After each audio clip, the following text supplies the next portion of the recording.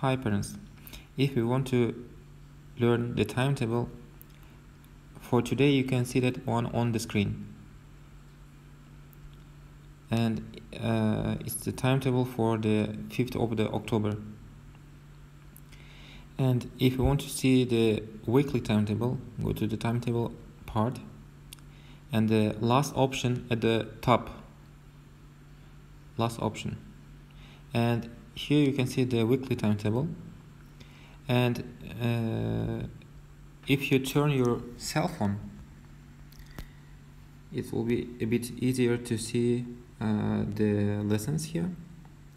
And if you don't know what's the SCI means, for example, here you can click and see that it's primary science, and you can see also the teacher and classroom. Thank you.